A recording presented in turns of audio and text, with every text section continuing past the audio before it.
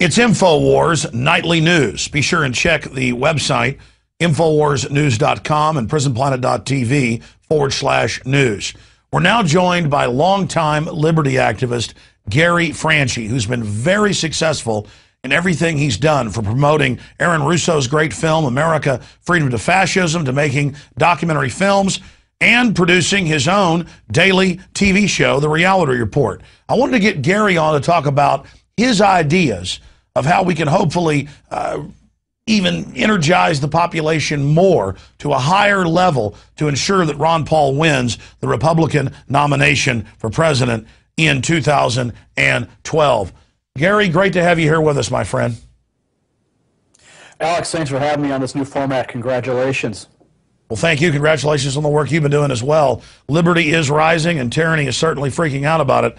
And later I've got a question about Illinois, because you're up there with the 75 years the guy's facing because he dared film the police in public. But first, this hoax that Ron Paul can't win, even though he's a top-tier candidate in the top three in every poll, every straw poll. What's your view on that? Is the hoax successful? Actually, I believe the hoax is going to backfire on itself, because when you have the media parroting talking points that are being handed down from on high, and the people seeing different results in their own investigative research online, these two worlds collide, and it causes the American people to realize what's actually happening and make the sound judgments that we hope that they would make. So I think in the end, this hoax is going to backfire, and it's up to the alternative media, it's up to the people themselves to make the ultimate choice.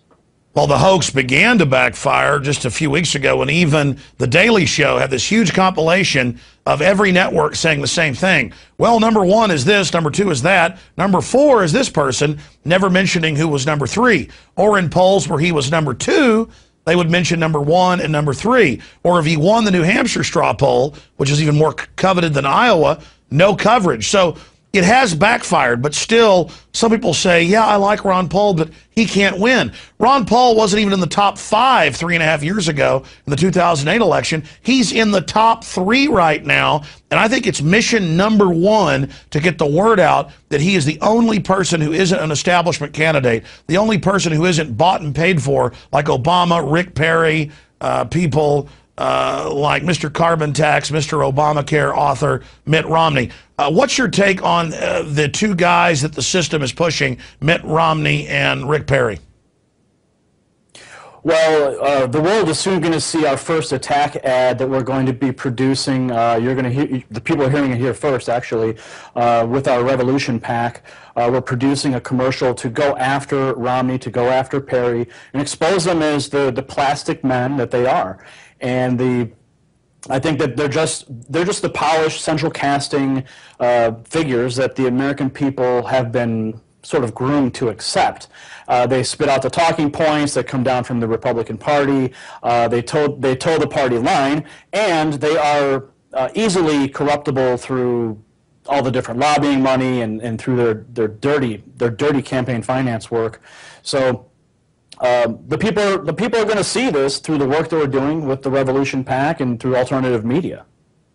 Isn't it coffin nails for Perry and, of course, for Mitt Romney for their campaigns? If Ron Paul brings up that Mitt Romney's a carbon taxer and gets praised by Al Gore, that Mitt Romney wrote Obamacare, that Rick Perry was the chief of staff for the presidential campaign of Al Gore, and then in '93 supported Hillary Care, NAFTA superhighways, Bilderberg meetings, forced inoculations of Gardasil.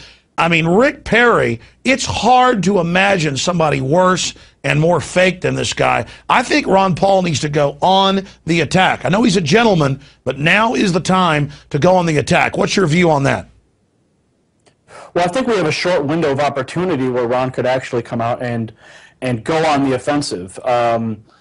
You know, those two candidates, Rick Perry and Mitt Romney, they have so much baggage. They have so many angles that we could pierce their armor with.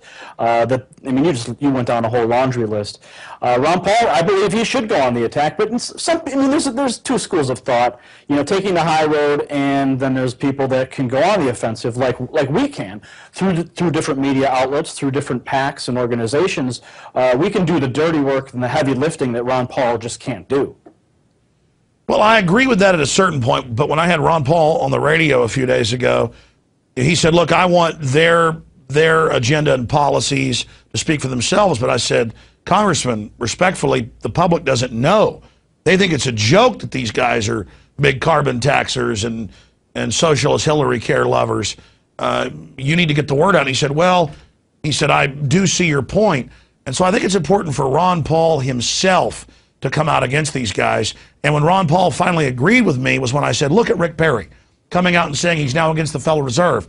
This shows how successful the message of liberty has become, that Ron Paul isn't just some voice in the wilderness, that establishment neocons are now having to basically take on his political colorations. I think Ron will have an opportunity if his handlers allow him to take the gloves off. You know, Ron has an established cadre of individuals around him that are assisting him through the campaign, and I think that they do have a specific strategy, and it's hard for them to deviate from some of those strategies. So I think the only opportunity he will have is either if he puts out his own campaign ads, going on the offensive, or if he just goes after them like a pit bull in some of these next upcoming debates. The debates get a lot of coverage, and I think as we're dwindling down to these top-tier candidates, the opportunities are going to increase. So he's got to capitalize on those moments. Well, he certainly does. It's just that Rick Perry and Mitt Romney are simply Barack Obama 2.0, another plastic, fake Ken doll whose real policies are the polar opposite of what they claim. Shifting into other issues, you know, Ron Paul has been spot on about the inflation tax, the private central banks wrecking our society. And now even the Wall Street Journal has reported internal memos at Goldman Sachs are telling some of their biggest investors, get ready for a total implosion of our economy in the next 6 months. But they're telling their general investors everything's going to be rosy. Does that concern you that even Goldman Sachs internally is talking about a total collapse of society? Well, I think absolutely. You know, Alex, you have been talking about this for years. Ron Paul's been talking about this for years. We've been reporting on these things for many, many years. So it really shouldn't come as any surprise that when you have a nation based on a fiat currency, you have a Federal Reserve System that bailouts trillions upon trillions of dollars, just devaluing the currency. But there are results. There are results that occur based on those decisions, and collapse is one of them. So it's up to the American people to brace for impact as we move into this fallout that's going to happen from these decisions. Gary, I agree with you, and I think it's absolutely central, something that Ron Paul's talked a lot about when I gave a speech with him 6 years ago outside Austin in Bastrop. He made the point that when they implode the global system because of the derivatives time bomb, this impossible to pay back fraudulent Ponzi scheme black hole, that the system that has engineered the crisis is going to pose as a savior, and that it was essential to expose that they were the authors of all of the economic and political pain that we're going through, or they will pose as the saviors and get even more power out of it. In closing, I want to get your take on a story that's gotten international attention. A 41-year-old mechanic who filmed police in public. He has now been charged and is facing life in prison for taping the police.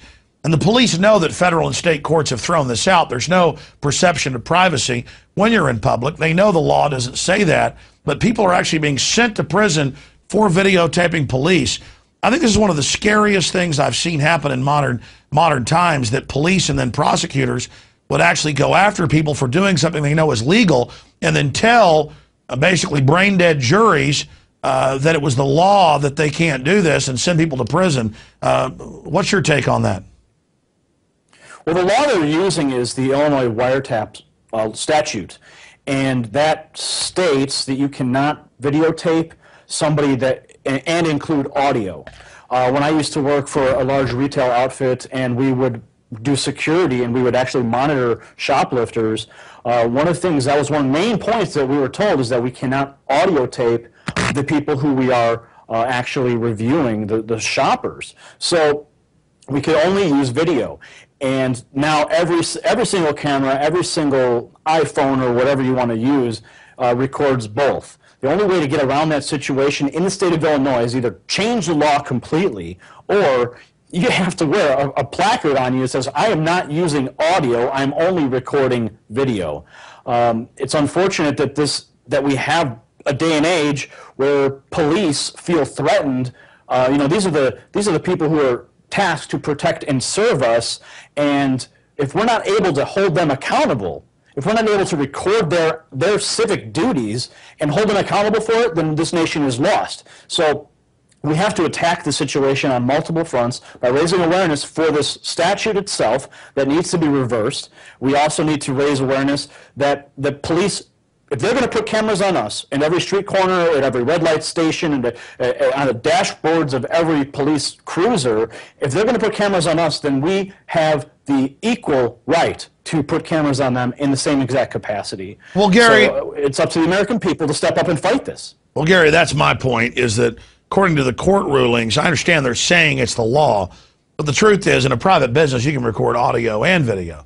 They're just claiming you don't have this right. And just like police have squad car videos and then audio mics on their ties or on their shirt, there's no perception of privacy. Wiretapping is going and tapping into somebody's phone line, or wiretapping is planting recording devices in somebody's house where there's privacy.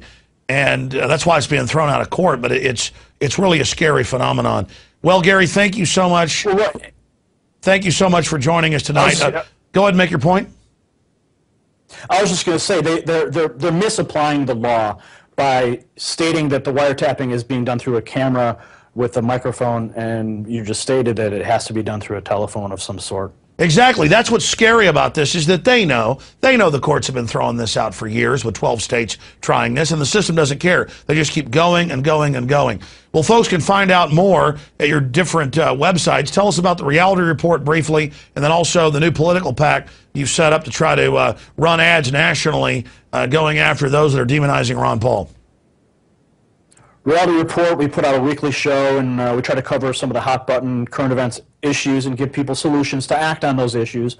RealityReport.tv is the website for that, and the Revolution PAC is a super PAC that we organize with leading scholars, authors, and activists such as Tom Woods, and our focus is on raising funds so that we can put out high-quality professional commercial advertisements to support Ron Paul. And the beautiful thing about our Super PAC is that we can accept unlimited donations. There's no cap on how much an individual, corporation, or organization can donate to us. So we have a great opportunity to raise literally millions upon millions of dollars from wealthy individuals. So we hope that people out there will seek us out, go to revolutionpac.com, and support our efforts to get Ron Paul into the White House. Well, Gary Franchi, you're definitely a man in the arena, and great luck. Go with God when it comes to going after Rick Perry and Mitt Romney with their real records. Thank you so much, Gary, for joining us. It's a pleasure being here, Alex. Pleasure having you. Me. All right, ladies and gentlemen, there goes Gary Franchi. That is it for the second edition of InfoWars Nightly News. I want everybody to have a great holiday coming up on Monday, and we'll be back here live Tuesday, 7 o'clock Central. That's 8 p.m. Eastern for InfoWars Nightly News. The websites are InfoWarsNews.com and PrisonPlanet.tv/news. I'm Alex Jones, signing off from the front lines of the InfoWar. Have a great and blessed weekend.